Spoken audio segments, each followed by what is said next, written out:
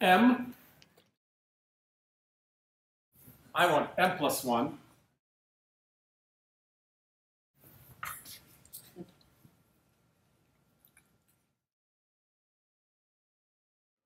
Yes, he's suggesting just split it.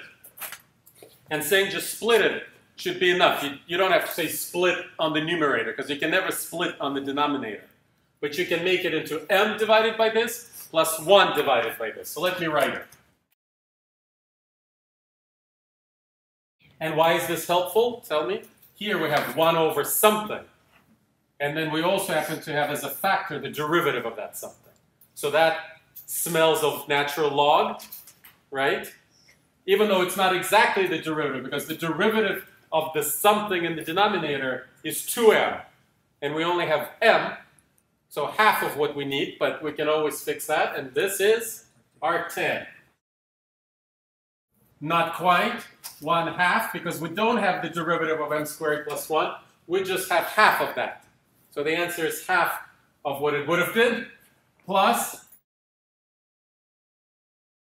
okay?